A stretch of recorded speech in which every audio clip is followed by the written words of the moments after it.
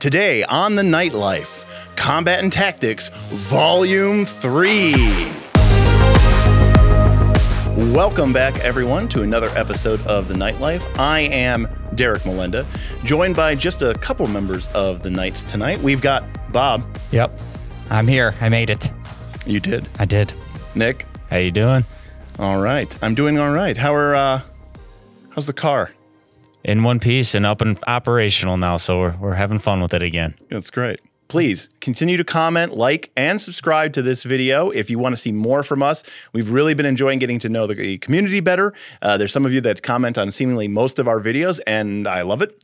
And of course, we have some of you who have gone ahead and taken that extra step and joined our Patreon. A lot of thanks to that. The link is down below. We've got an exciting Discord going on. We've got some future things planned. We're thinking about starting to make some Pathfinder 2 content. The Discord is hot right now. Oh, it is. It takes up way too much of my time. It is like... But, you know, we really want to figure out what we can do for the community who are supporting us. And if that means, you know, making some additional content, maybe some Pathfinder 2 specific items or creatures or adventures, you know, we'll start to do that. We want to hear from you.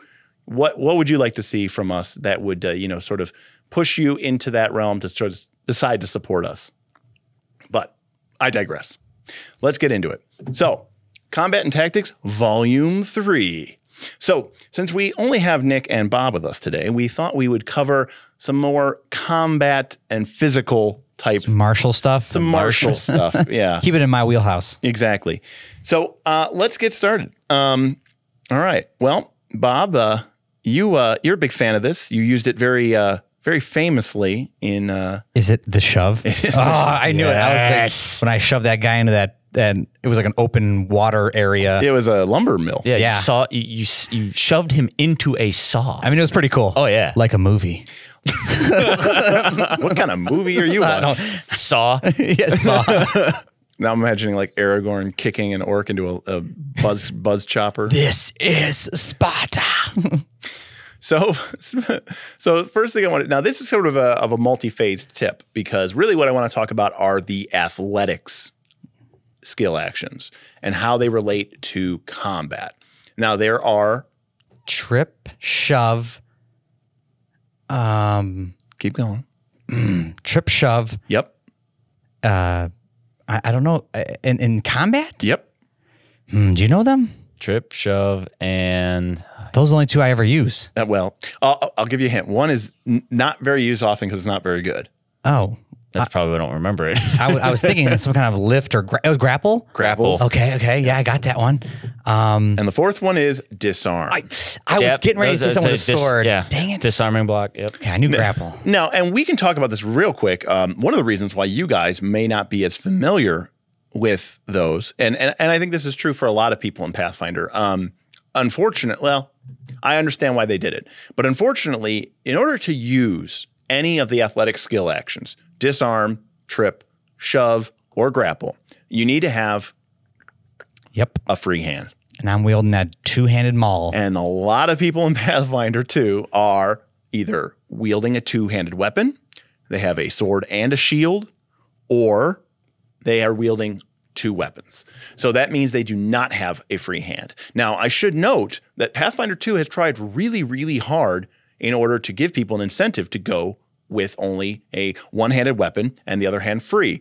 Namely, all these skill actions we're about to talk about. But also, too, there's even some fighter paths and builds that are sort of built around only having one hand, or having a hand free, I should say. And they also have feats that allow you to, for like the Paladin has a feat where you actually have the shield kind of arbitrarily fastened to your arm. Correct. Like a buckler. Yes, But which gives you a free hand for some of those abilities, does it not? it does not. It gives you a free hand to like hold a torch. Okay. But it cannot be used for an attack action. Gotcha. The other reason that some of these skills do not get used as often is because they are skills, like Intimidate is used for demoralize, but they have the attack tag or the attack trait. And that means they share in, are affected by, and increase your multiple attack penalty. Yep. And, you know, I could speak for myself here, but, you know, and I'd love to hear you guys chime in on this as well. it just doesn't seem fun to use your best attack to knock someone down. No, you usually I'm hitting them, and then I'm like, what could I do with my third action? Right. And by that, I wish I could shove them. Right. And by that time, your third action is -10. Yeah. I was gonna say, and the payoff is not good enough. So if you shove someone to take an action, they're gonna be flat-footed if they're prone, right? You mean trip. If you trip someone and they're prone, that's only a -2. Correct. But my multiple attack penalty was gonna drop to -5. Correct. For the next one. Right. So yes, I'm better, but I'm still not gaining anything. Yep. It's hurting you more than it's gaining. You're just helping your team. Oh, how wrong Nick is. That's right, Bob. That's exactly. That's very true. You are helping your team. Yeah. Yes. And I think that's the important thing to note. Now, and I'll give you a great example of this. Boy, man, we could really go off on this. That's why we're here. So here's the thing. If we use Nick and Bob, if we use you two as examples. Now, Nick, you're playing a champion. Yes. Let's ignore for a moment your shield. So I drop my shield, let's say, in battle. Let's just ignore it for the time being. Let's say you had the ability to easily trip and shove and do all those things. Okay. Your character does somewhere around the neighborhood of 2d8 points of damage plus 6. Right. Not very much. Not a whole lot. Right. Now, Azius, Bob, your barbarian who has giant instinct. Oh, yeah. He does a lot. Yeah. +8, +16. Right. 2d8, 2d12 plus 16. 2d12. Yeah, when he's raging. Right. So when you're not raging. Bob's character does, on average, 31 points of damage. Actually, a little bit more because your rune is shocking. But oh, yeah. 31 damage, well as Escanor, the champion, he's only doing 15. So Azius literally does twice as much damage as Escanor. That means Escanor has to hit twice to do as much damage as Azius does in one attack. Now, that to me tells me, Azius or a character like him should not be probably using their attack to, trip, push, shove, or push, because your job in the party is to do that damage. Yep. Someone has to, right? And, knocking someone prone and making them flat-footed or intimidating them and making them frightened one, those are all good things. But the best status is dead. Because it turns out when the character is dead, they're also prone, Yeah. 6 feet under prone. And they can't hurt me. Yeah. Hypothetically. Right. So, one of the things is understanding your role in a fight and whether or not you are this damage dealing character. Because if you're not, and that's not what you're contributing, then to your point, Nick, using your best attack to knock someone prone, you're like, well, it doesn't really make that much of a payoff. They get a -2 to their AC, but I now have a -5 penalty to my next attack. So I'm down, right? But no one else is. Right. So it'll apply for the next round for everybody else. So it would behoove me to try to potentially trip if I know that Azius is coming up next. Correct. To also lay keep in down mind the that destiny. if someone is tripped, it means that Burl, if he uses a spell attack roll, that character is flat-footed. It also serves that. Right. Their AC is lower for purposes of hitting them with like a fireball or not a fireball, sorry, like a firebolt.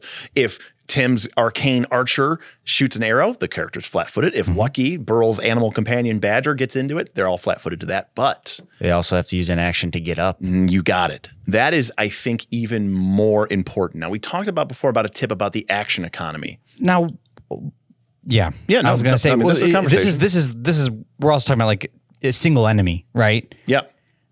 I don't know, is tripping the most ideal thing when there's a handful of, because then you're talking about action economy next. Yep. And it's like, if they only have 3 actions and I took one of them, so they have to step up, that's huge. But if there's 5 of them and only one guy it's maybe not I don't know. Well, we're going to go, let me give you an example. And again, this is a very, what's the word I'm looking for? Visual? Well, it's a very simplistic example. Oh, okay. Okay. So we're going to use, we got our 3 party members here. Yeah. We got Escanor. We've got Azius. That's me. We got Gwildor. We got somebody else around here. We'll just put Lucky in. Okay. So this is our team of Team Good. Okay. All right. Now, again, this is a very simplistic example.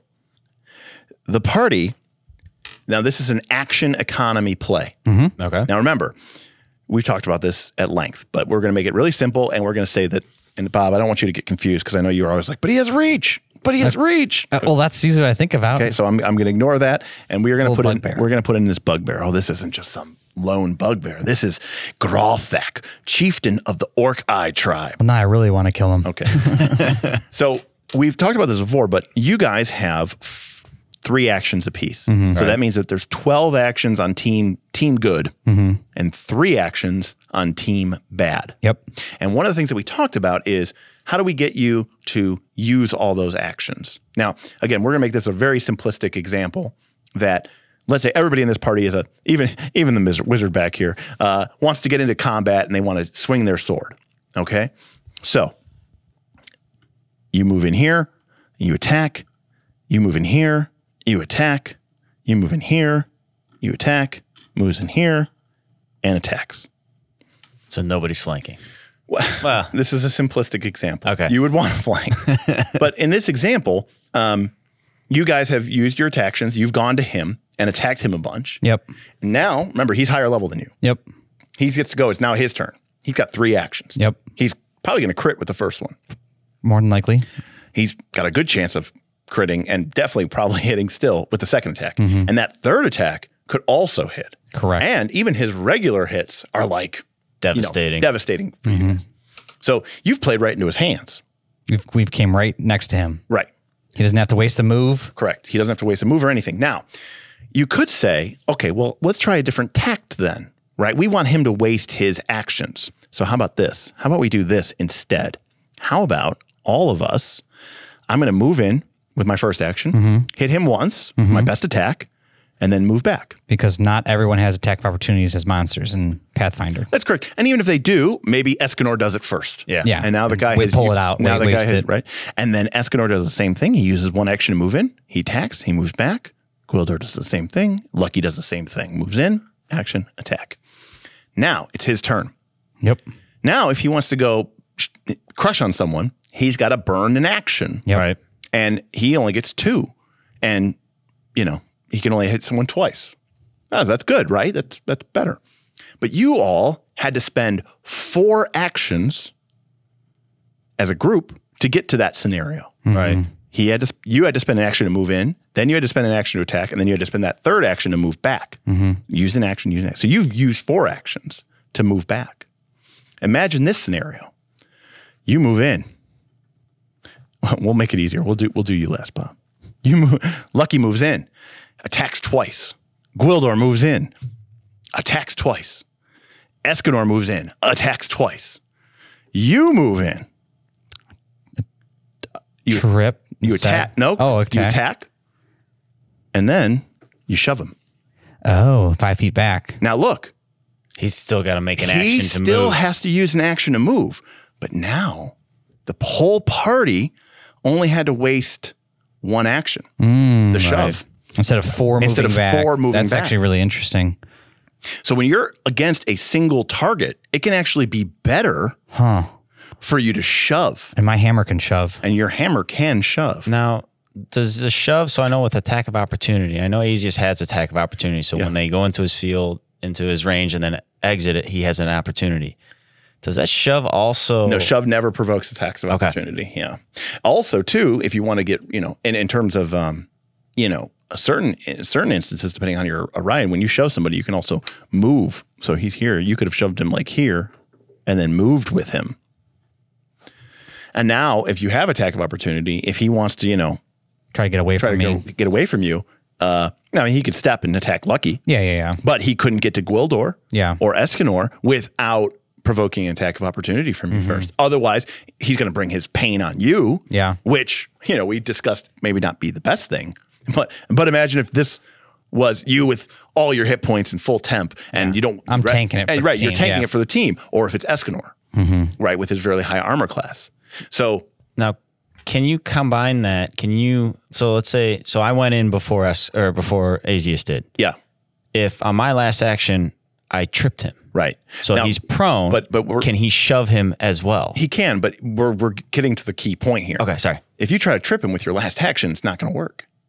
You have a minus 10 or minus 5. Minus 5 then. If you really want these to work against the higher level opponents, You got to do it on the first one. you got to do it on the first one, which means somebody needs to bite the bullet, and be the person who pushes them back and then stands there. Yeah, someone needs us to be the support class. The support class. It can't always be. Now, sometimes, depending on the texture of the battlefield, it might have to be Asius. But I think the key here is when you look at shove, when I first looked at Pathfinder, I said, I don't really see where you would use shove that much, right?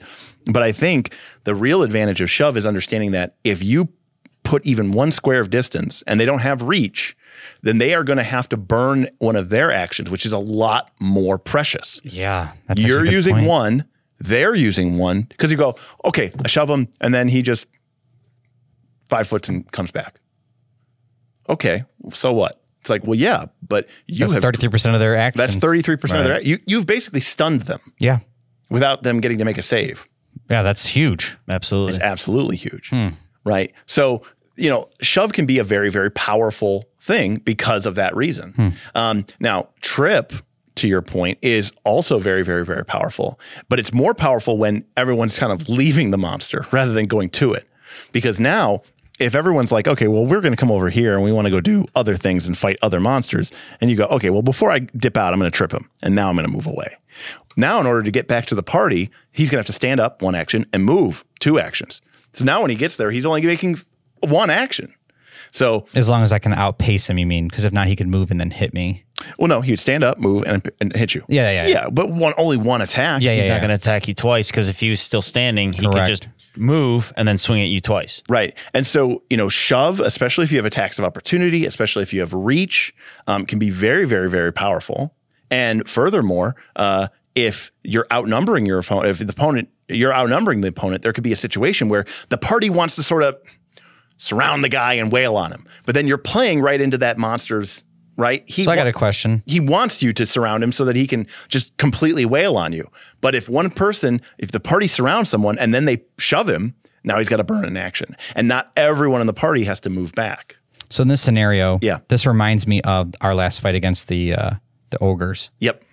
And I knocked the guy down. Yeah. And I debated whether to stand by him so that if he stood up, I would provoke an attack of opportunity, or leave him so that he would have to stand up and then move. Yeah.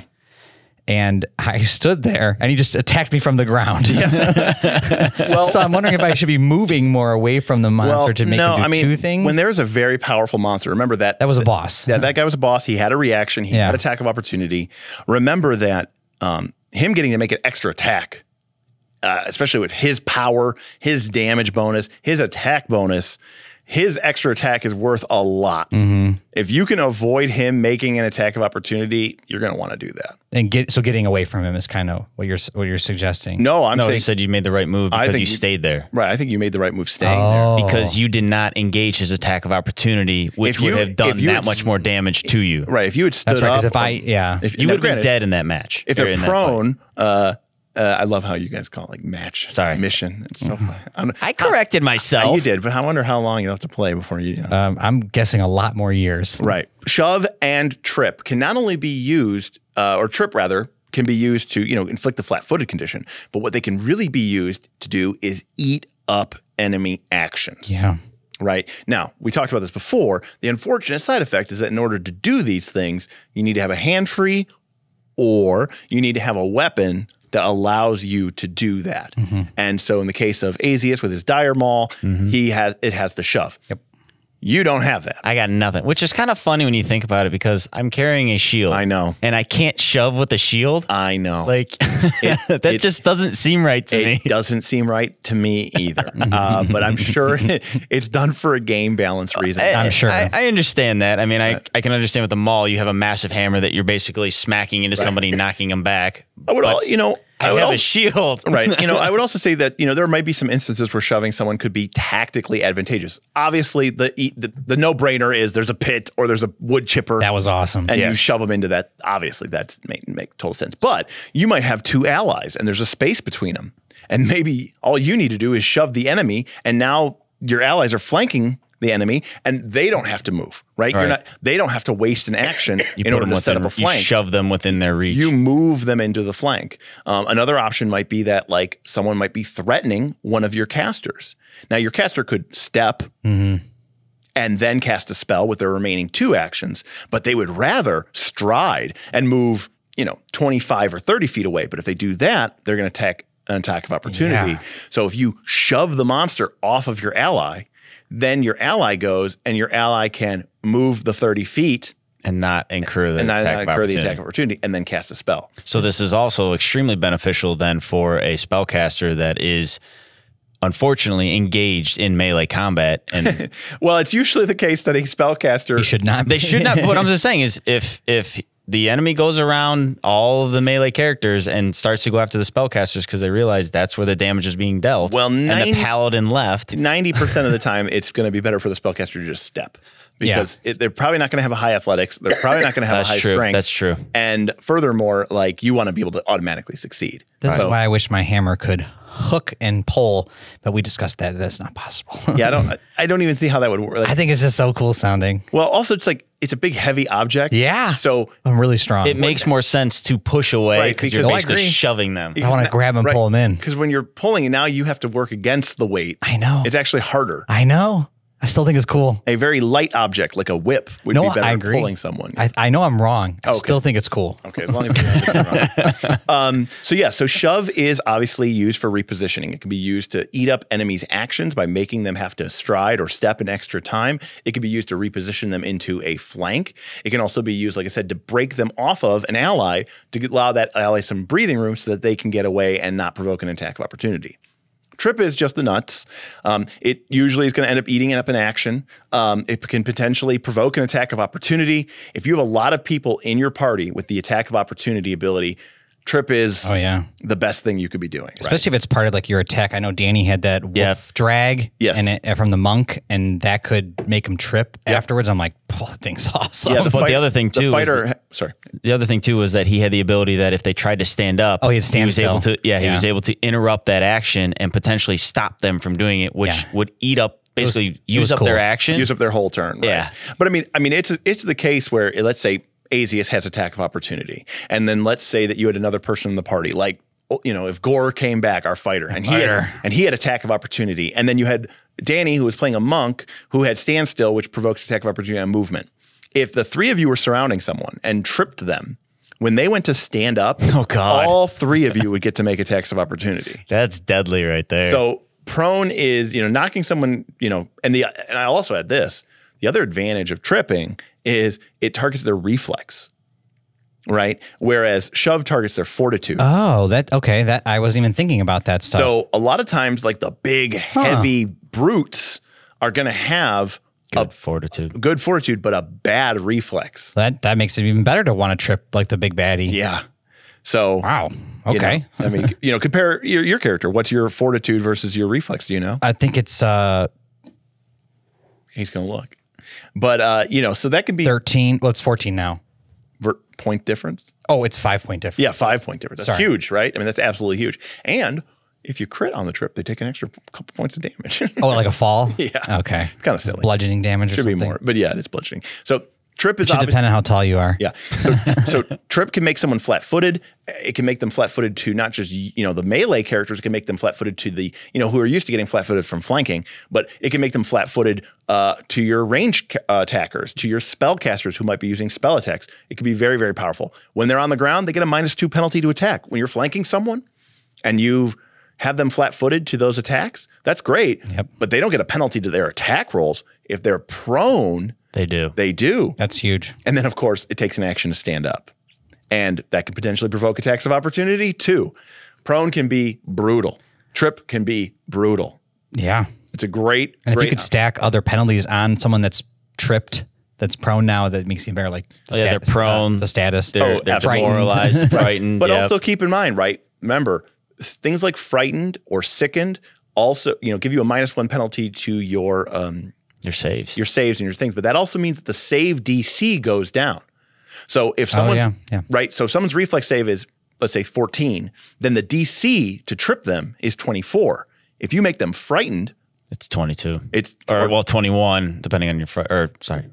23. Goes down -1 every one. Yeah, if they're frightened, I didn't give a number. So any number you could have said would have been right there. But if they're frightened 1, now their reflex bonus is only +13, so the DC is now 23. Mm-hmm. So it's easier to trip them because they're frightened. So trip is powerful. Very powerful. All right. Well, thank you for joining us for this Combat and Tactics Volume 3 Athletics Edition.